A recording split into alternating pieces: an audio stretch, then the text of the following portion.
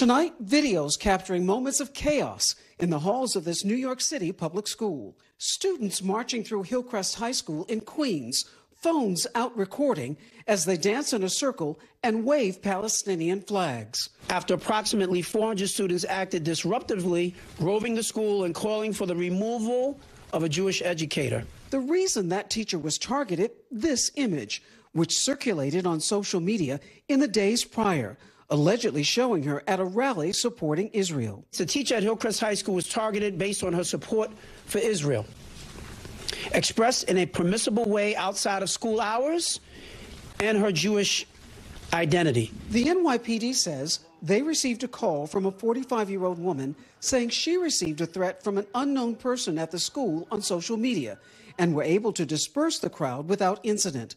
New York City Mayor Eric Adams calling the video of the protester, quote, vile show of anti-Semitism, motivated by ignorance-fueled hatred, plain and simple. A couple of days later, the school receiving another warning from a student that more protests were planned unless the teacher was removed. The school was able to deploy school safety agents and put the school under lockdown. The chancellor of New York City Public Schools insisting the situation at the Queens High School is under control and the teacher was never in direct danger. I think a lot of what has happened has been overblown. This sense that the kids here are being cast as a bunch of anti-Semites throughout the school. There are 2,500 kids that go to this school. That's overblown for sure. Other city officials not convinced. City Councilwoman Vicky Palladino is calling for the school to be shut down pending a full investigation. Where is the principal of Hillcrest High School? I want an audit done.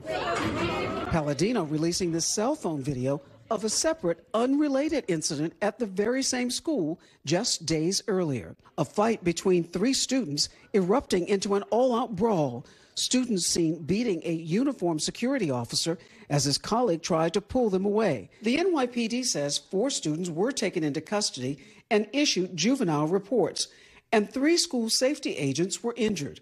For its part, Hillcrest High School says it's conducting a full investigation and working to educate students on why their behavior is unacceptable. We could not simply allow this entire school body to be demonized. We have to be careful in the way we talk about our children as well. The chancellor said this incident happened while students were changing classes and many did not know what they were participating in. Due to privacy and confidentiality rules, the school cannot comment on disciplinary actions for individual students. But the chancellor said just a short while ago, some students have been suspended. Thanks for watching. Stay updated about breaking news and top stories on the NBC News app or follow us on social media.